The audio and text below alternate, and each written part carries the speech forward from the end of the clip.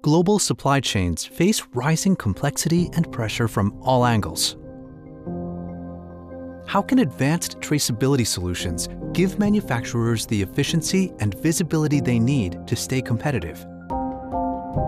This is Supply Chain Transformed, presented by DigiKey. Powered by onsemi, Omron, and SupplyFrame. In this episode, we visit Omron's Proof of Concept Center in Detroit, Michigan, to discover how real-time data and process visibility can provide a clear picture of any production process. This is a place where customers can come see applications, hands-on, work with engineers to talk about their biggest challenges in automating their factories and how we can help them do that. 60% of the customers that come to this Proof of Concept Center are here for autonomous technology and/or collaborative robots. The ability for us to control more data, to store more data, gives us the ability to know the end-to-end life of an entire product. Omron's suite of vision systems and verification products enable real-time visibility and quality control while cutting costs for a wide range of industries. As customers require more and more information rather than just part ID, it lends itself to being able to have full transparency into their operations. The imagers are getting much more complex, so they can do more than just read part ID, right? There's a lot more data that people want now. This device I could actually use to read a barcode that's on a medical implant that's going to be used in surgery, something that's in micro in size.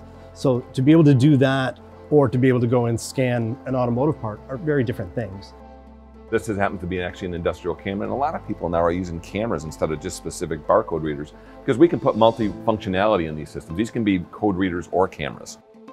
OCR is optical character recognition, so I can read to say, okay, that's got the proper labeling, or even a serialization, a batch, a lot code. A step above that, we can go to read .ping codes, we can read laser marks, we can read 1D and 2D barcodes. As cameras are improving, we can now look at more at the same time. So instead of having something look at one device or one box, we can now look at the case. I could read everything in the case at the same time. Or maybe I can look at all of the bottles in a case, or all the packages going into it, or all of the sub-packages going into a larger package. And then of course look at the larger package and look at the larger skid. We like to get creative with our customers in terms of how they deploy robots and how they implement them. We have a base product, but then that product by itself doesn't do a whole lot other than move around the floor. But then you have toppers. We can mount a collaborative robot on top of a mobile robot. We call that a mobile manipulator.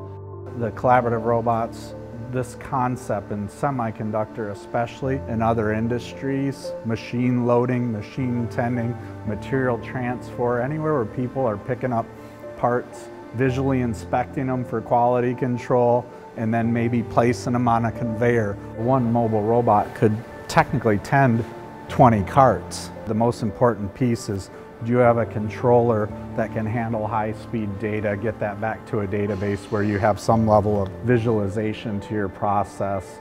There's really a change in the market on the direction, and that's very much tied to labor shortage, and it's very much tied to health and safety.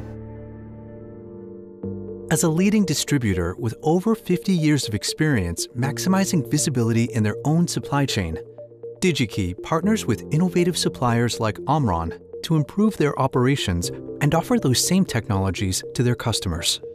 We've been impacting innovators for 50 plus years. Engineers appreciate the thoughtfulness that at one point went into our catalog, and as we've evolved into e-commerce, the thoughtfulness that went into building our parametric search. We really view that as a tool for engineers.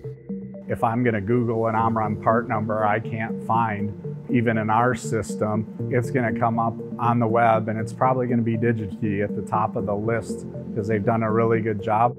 We're in the part of the consumer world that nobody cares about, how you make things, right? But at the end of the day, we all model companies like DigiKey because their specialty is getting things very quickly to customers. So we rely on companies like that as well as them being customers. So we want to be able to enable them to achieve that because in the end it helps us. We use them as a model as well. We want to be as efficient as possible for our end customer. An engineer sees someone from DigiKey, they get all excited because they've never met someone from DigiKey. So we've been this company behind the scenes that's quietly helping drive innovation to engineers and builders everywhere. There is a major shift in traceability, quality control, in predicting potential recalls. And let's say you're a supplier that's putting an assembly together I'm getting materials from probably 5 different companies to build that part. And they're starting with traceability from the tier supplier. You have to merge them together, build an assembly, and track it all as one piece when it goes out the door. The best recall is the one that doesn't happen. It's the one where all the details are collected internally. We know it, we've got the information. It doesn't ever leave a factory, it doesn't ever leave a plant. If it did, we can confine it down to just a couple of pieces as opposed to hitting the mass recall on the news that everybody hears about. You know, we talk about open protocols and open architectures, and so if we don't support that, we'd be pretty hypocritical.